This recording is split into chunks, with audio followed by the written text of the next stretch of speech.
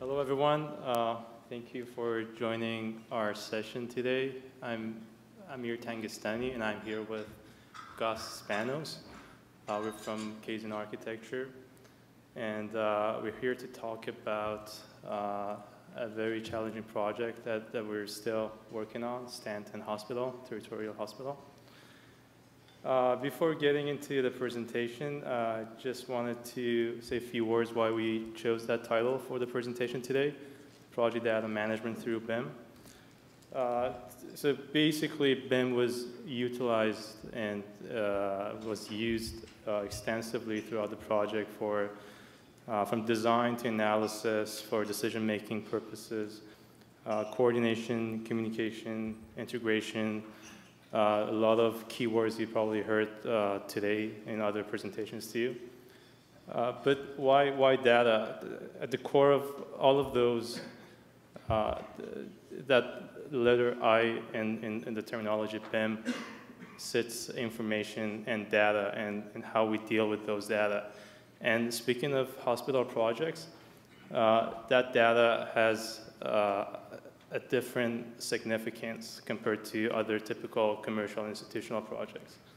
When we're talking about hospital, we're in the process of creating and maintaining a lot of data, and from wall schedules to door and hardware schedules to signage, equipments, room finishes.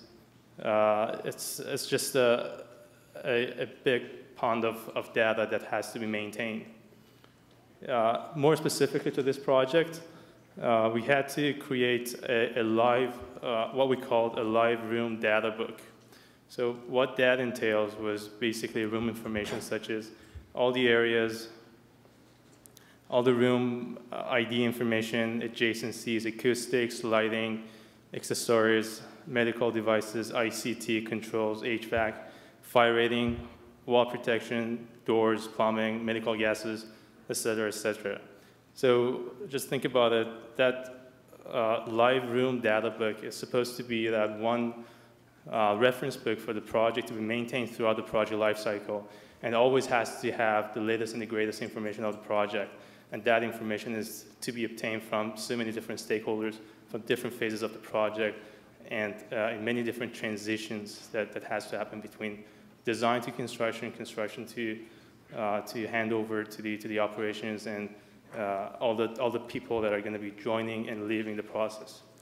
So just wanted to start with that. As part of that, we're talking about protocols, creating and maintaining data. And those protocols are usually dictated by the owner's requirements and whatever the deliverables are going to be. So that's another piece of the equation there. I'm going to move on. I'm not even sure how this works. There we go. So this is our agenda for today. I'm going to do a very quick introduction to Kasian Architecture, who we are. Gus, I'm going to hand it over to Gus. Gus will talk about the project itself, an intro to the project, and then he will talk about some of the challenges that we face on this project, either generally to the hospital projects or specifically to the Stanton Territorial Hospital. And then he will hand it back to me. I'm going to talk about how BIM could facilitate some of those issues, and then we're going to wrap up the session. So Kasian Architecture was founded in 1983 by Don Kasian. We serve pretty much any market in the construction industry, from cultural, educational, government, healthcare, hospitality, industrial, office towers, sports and recreation, residential and mixed use, retail, transportation, workplace, you just call it. The services we offer include mainly architecture, interior design, facilities management, facilities planning, master planning, and integrated design. We currently have 5 locations across the globe, 4 in Canada, and we have 240 full-time staff, out of which 180 are heavy BIM users. And what I mean by that is all the projects that we currently start at Kasian, they are all initiated all the way through completion in a BIM environment. So with no further ado, I'm just going to hand it over to Gus to talk about the project itself.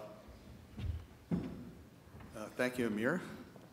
I just want to give you an overview of Stanton Territorial Hospital.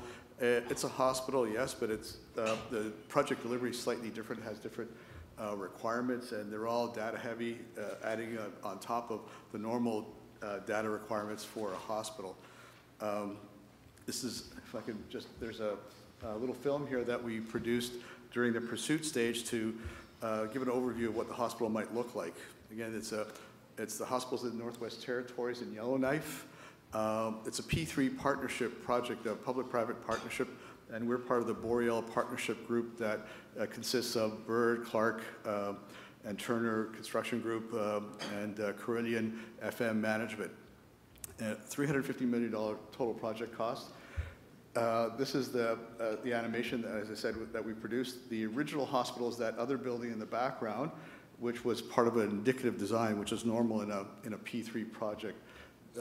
We abandoned the indicative design because through strategic planning we thought it'd be more advantageous overall to build a new hospital rather than renovating and expanding the existing hospital whilst trying to deliver healthcare during construction. Originally it was planned for 5 years. We've cut it down to 3 years. This is a typical hospital configuration of uses where we have a 2-story ambulatory care podium, let's call it, and the inpatient tower, which consists of the mental health on level 3, and levels 4 and 5 is inpatient and medical wings. It's, as you see it here, this is the end of the animation, more or less, but the hospital has changed very little in terms of the design evolution from the concept design that you see here.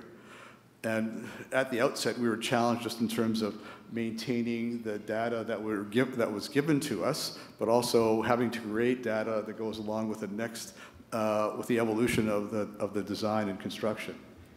So what are the challenges, especially in a P3 environment? The pre-planning that what's required in the project, the PA, the project agreement. There's data that has to be maintained and given to us, but also data that's created. So we have to start pre-planning and making sure with our BIM execution plan that we worked on, but also keeping in mind as we go through the various stages of what that data is, what it means, and how it's interpreted. Then there, of course, there's when I talk about pre-planning, there's one thing in particular that we had to address that was unusual from my perspective, not being a BIM user, being an architect, so excuse me. It's in the healthcare environment, each room sometimes has 2 or 3 program components that have to be taken care of. For instance, in a patient room, we have to have the caregiver area, the patient area, and the family area. Those are all separate program areas that comprise one room. Those are some of the challenges that are not were not part of normal work in the old days, quote unquote. Then we have design coordination between not only ourselves internally, but also all the other consultants which have their own sets of requirements that need to be addressed as part of the PA agreement, the project agreement. There are constant revisions through the various stages of the project with continual data update and management. Those are the real challenges that I've found in particular that BIM has brought to the fore. We have coordination of revisions with consultants. Each discipline has their own model that they have to produce and integrated with ours, and how is that coordinated? I know there's a few people in the room that have firsthand knowledge that have worked on this project already, and they know the challenges that entails, and who hosts, not to get too technical, who hosts what element in the BIM model.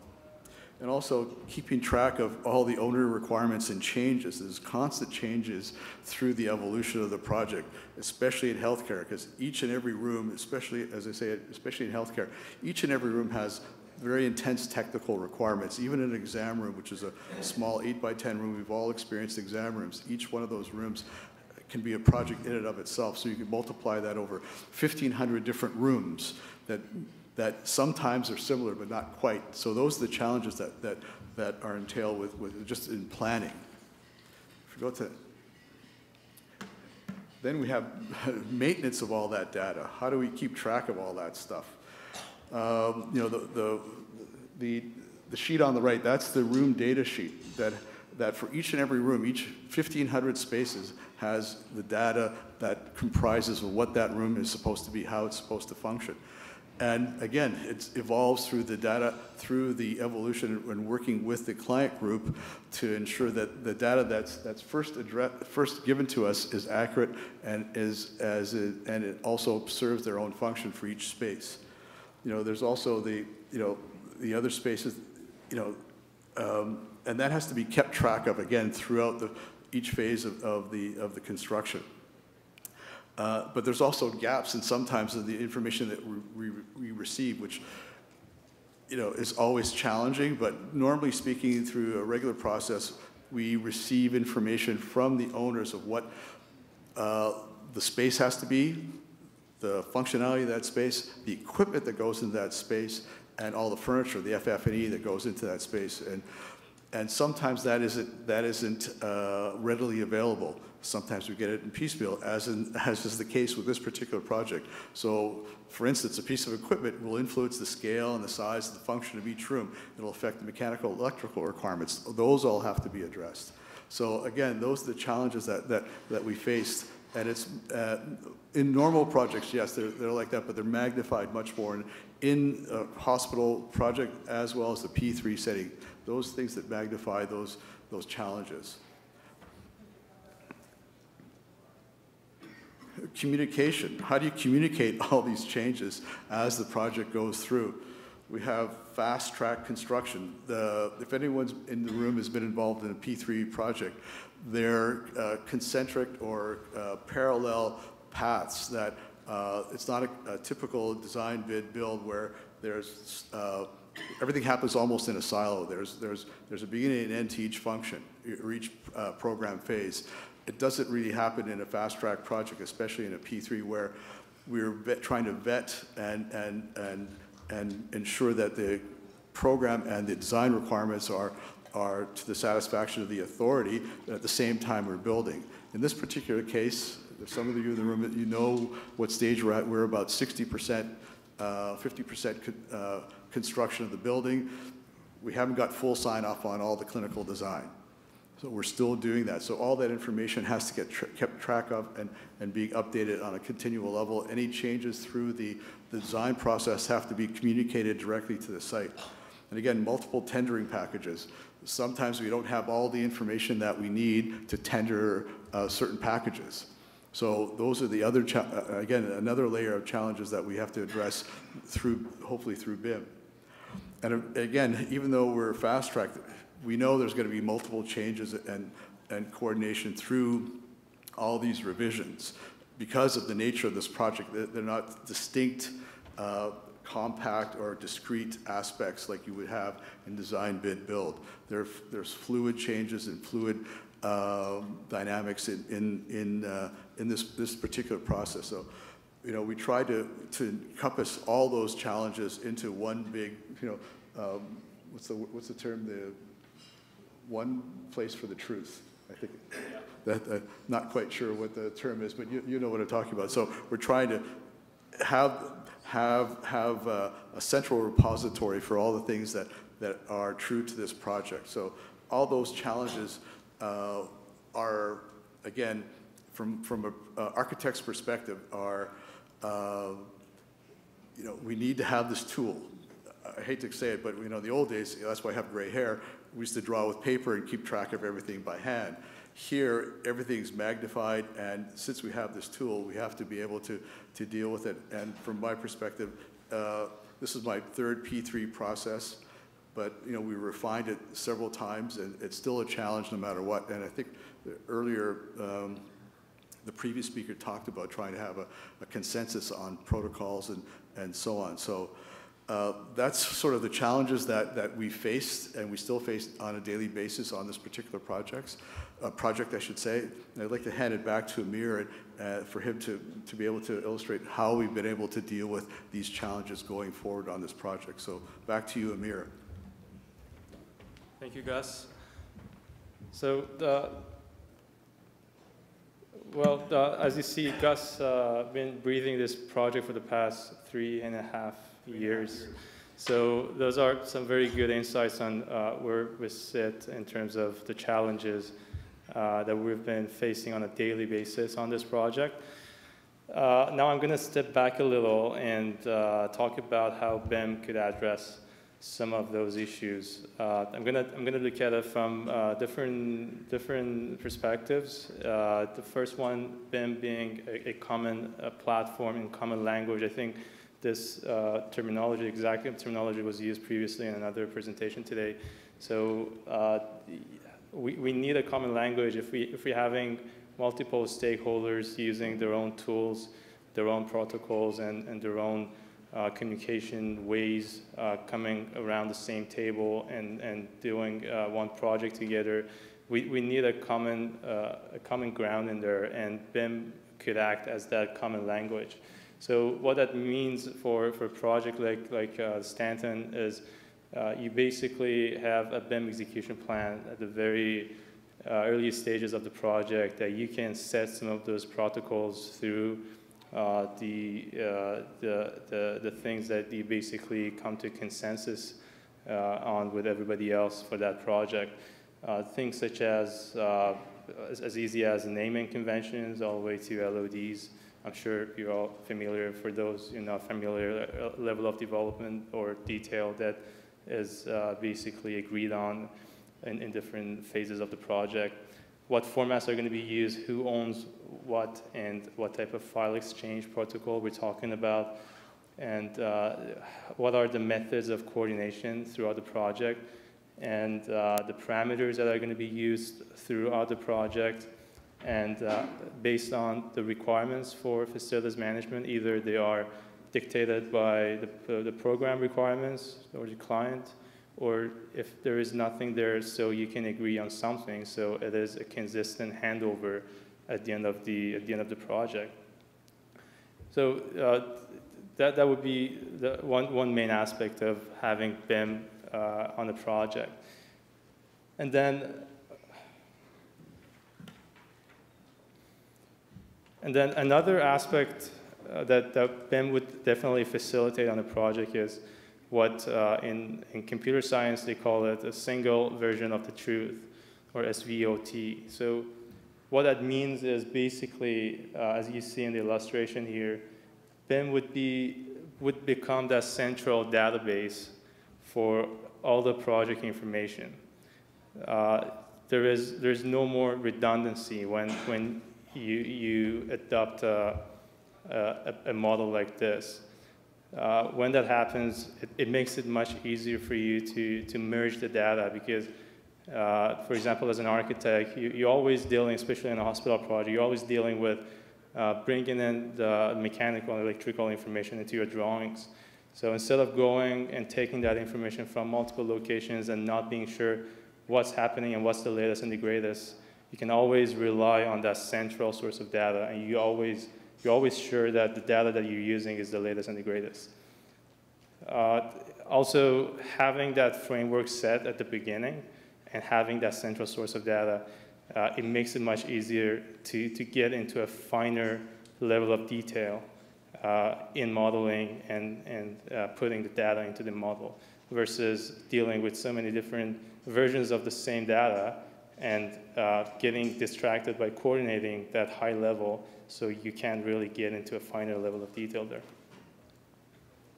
It also, what proved to be very useful for us in this project, having a central source of data allows for what we call program validation. So as Gus mentioned, one of the challenges we had was we had the program dictated by the client, and we always have to make sure that we're complying with that. So how do we do that? Having a central source of data allows you to freeze your information at any point create a baseline, and then as you're maintaining your information, you can always compare it to that baseline. That baseline could also be compared to whatever the program requirements has been. So it allows you to do comparison scenarios.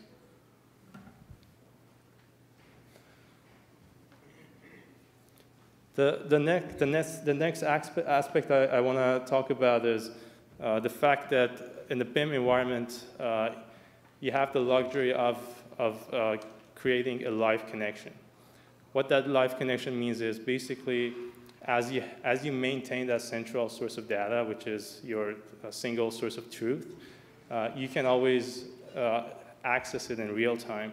And what that means is it will make your collaboration much easier and much more efficient, which will help a lot with your change management processes.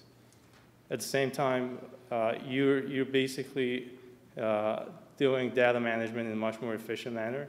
And what that means is basically you can access and you can extract from that information at any time from wherever you are. And you're always sure that you have access to the latest and the greatest. Especially on this project because we had consultants working across Canada.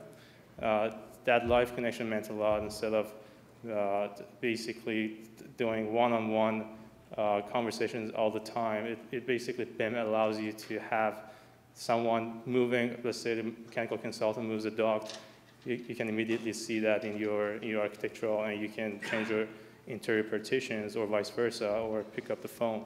So it just makes the whole change management process much more efficient.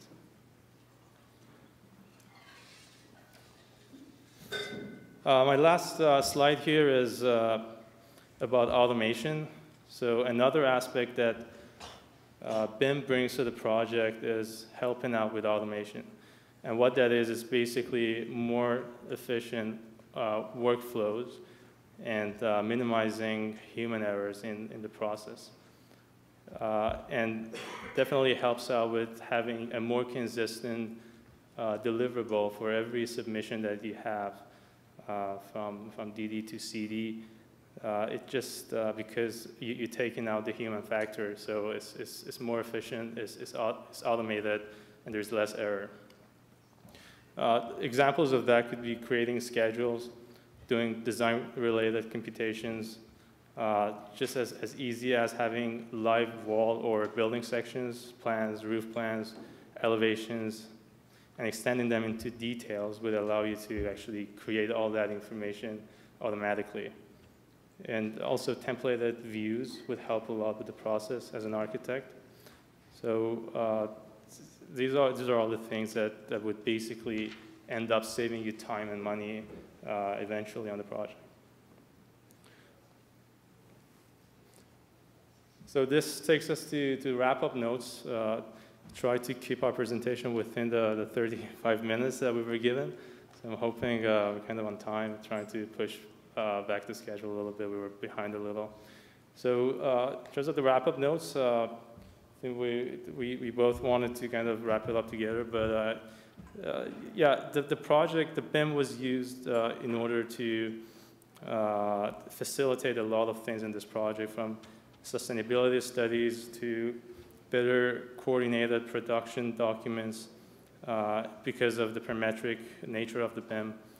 We used it for design assist, and we also used it for intelligent integration with our specification language. Externally, it helped improve our communication, better implemented our design decisions, and we definitely had much fewer RFIs along the way. And it was a much better coordinated construction phase for sure. So I would like, my takeaway for you, hopefully for this session, would be none of this would have been possible if in the first place BIM was not used as a data management tool, because at the core of all that aspects, there is data. And if the data is not maintained, and if it's not up to date, and if it's not accessible, the rest of it is basically rotating around that concept. So it's very important to maintain that central source of data. Just a little bit of wrap-up for me. The BIM aspect of what I do as an architect, it's become not so much revolution as evolution in terms of the final product. What we see around us, this building, this environment, that's the end goal here from my perspective, is to define the building, define the three-dimensional object that we're designing. And what BIM allows us to do is transition from the old school of we design, we get a contractor, we get the contract to build, we get on site, we make any changes. I think what BIM allows us to do is transition from that. We've done that. We've started this already. You know, Kate's been involved intimately about taking the BIM model and taking it to the next phase where the constructors and the sub-trades are coordinating even more detailed models for themselves to be able to fabricate pieces and deliver it to the site and assemble it there. So there's an evolution going on that BIM has allowed us to do to change the manner in which we construct buildings, hopefully more advantageously, more sustainably, and so on. And I think that's what the BIM allows us to do. There's a lot of data there that we have to manage, but the end game is this: what we see, what we inhabit. So the evolution has come, I think, and as I said, it's not a revolution, it's an evolution. It's a slow transition to a different methodology of construction. And I think that's what BIM allows us to do.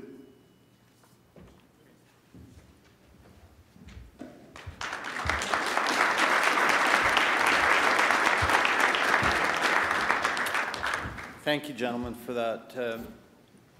You talked 3 to 5 years, if I understood correctly. From 5 to 3 years. Oh, 5 to 3. So have you quantified those results, and also like from detailed design into, or documents into construction, you know, the less clash, the less changes and so forth. Have you been able to quantify through that project what it meant for financial results? I think that, is this on? Use this if you wish. Testing? Testing, 1, 2, 3. Okay. The consortium, we did again, this is at the outset, the indicative design was an addition and renovation to the existing building, and the estimated construction period was 5 years. We looked at it fairly closely. The construction part of the team said it's probably more like 6. And the other aspect of it was that the mandate was to construct, renovate, add to the building in various phases. I think 10 or 8 phases were in the indicative design, with several sub-phases within each phase. So you can imagine what the disruption would be to not only to the people who work there, but also the patients. So that puts another layer of infection control issues. That's another story with the hospital. So our strategy was not only to lessen the potential of infection within the environment, but also reduce the cost to the owner overall, and also maintain the functionality of this existing hospital till the new hospital is ready to open. So that, you know, intrinsically we know that. We did a sort of a data matrix of advantages and disadvantages. We put some money, there's some money values that were put to there. I wasn't privy to that, but I know that that was done. Otherwise we wouldn't have gone with that particular strategy. It was quantified. It's quantified, yes, indeed. Thank you. Now, project charter, before I open up to the floor, when you talk about this, I'm presuming as I listen that you were dealing with the Kobe approach, that there was standard file approaches. So like IFCs as an example. So I wonder, you bring Turner Clark, you bring Bird, Kasian, and the engineering teams. Correct. What have you. Was that part of the project charter, and coming together as a team, that everybody would have a data management capability in-house, and how you're setting naming conventions? Or did that happen after you got going into the project process? That happened after we got going into the project. When we started the project, we had to start with, a lot of the consultants worked together before. Bird and Kasian worked together numerous times, but there was other consultants, as Amir mentioned, from Toronto that we hadn't worked with. So we had to sit down and go through the naming conventions and go through that so that we wouldn't get caught in the middle of, did you mean this or did you mean that? The protocol was set at the outset.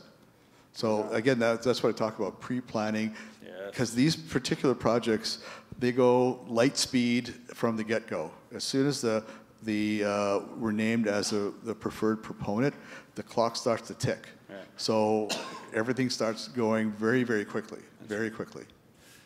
Questions from the floor? No? We answered everyone's questions. Awesome. How about, did you get into waste management? Can I just add to that answer? Yes, please.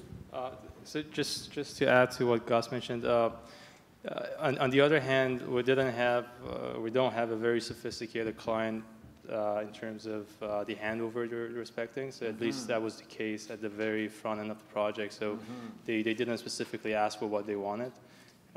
So we had to do that planning internally just to make sure that because we understand for such projects there is a standard in terms of moving forward with BIM in the future.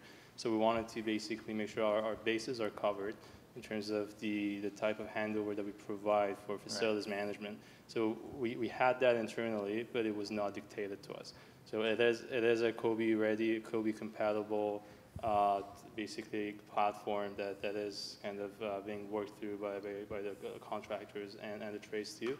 But there were no requirements set by the client for this. You provided a migration path, so as the operator profiles matured, you could build user interfaces accordingly. It's educating. Very for sure. cool. And my last question, there is one, thank you. With respect to the waste management, dealing with the supply chain, this whole data management strategy, and I don't want to presume, but I have to ask, did you take that into account from the material science, the supply chain, right down to how do you reduce waste? Was that part of your plan? The short answer is no. Short answer is no. But that's more of a constructor question. What we do is define the building, and we do show the design intent and try to conform to the requirements of the project agreement and so on. In terms of data stream, in terms of actual materials and loss, I'm putting words into Bird Clark's mouth that it is in Yellowknife. The transportation costs are quite high, so they also have their own internal management in terms of supply and what kind of materials and how to get it up there to Yellowknife. I'll give you an anecdote. At the outset of the design stage, in level 0, which is the sort of the back of house area and basically where all the dirty spaces where the materials management is and so on. That's usually in a hospital's concrete block because it takes a lot of abuse. Well, first of all, concrete block, it has to be shipped from Winnipeg, sorry, not Winnipeg, but Edmonton. Where do you get masons? Where do you get concrete? So all those sorts of things have to be taken into account. So under normal circumstances, I'd build a hospital with concrete frame. So there's no concrete plant anywhere near Yellowknife. So we had to switch to steel, which added another layer of complexity into the project in terms of fireproofing and so on, and vibration control, those sorts of things. So all those things were taken into account as part of the build strategy and pursuit strategy at the beginning of the project. I love these events like this, sharing knowledge, experience. Yeah. Very cool. Sir, you had a question. Well, you talked a lot about the fact that with a hospital you have a very large, very complex set of requirements. How were those requirements? As you were saying, the client was not necessarily very sophisticated. How were those requirements delivered to you, and what was the process for gathering that data and then validating that data? Okay. There's two basic requirements that were given to us to design the hospital. One is the schedule of accommodation, which is the program areas, as I was saying earlier. Some program areas, some rooms comprise 3 or 4 program areas individually to make up that one room. The schedule of accommodation and the clinical specifications. So those two, and also, not to dwell on it too much, the equipment schedule. So those 3 elements are the major points of data that are given to us. There are also several other types of requirements that are mandated, things like building code requirements, CSA Z8000 requirements. There's data management requirements that are all embedded in the PA agreement, the project agreement. So all those bits of data, there's sheets and sheets of control documents that are embedded in the PA that we have to deal with.